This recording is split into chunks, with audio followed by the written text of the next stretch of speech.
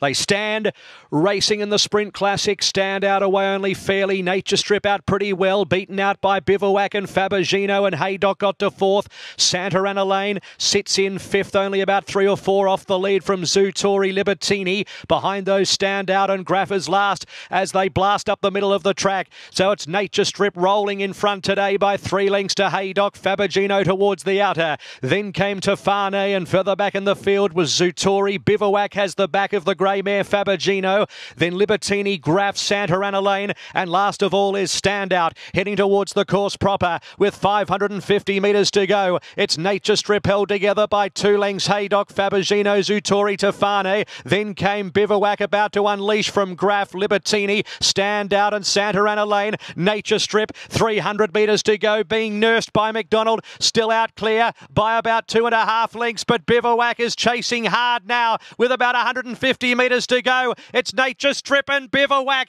who explodes.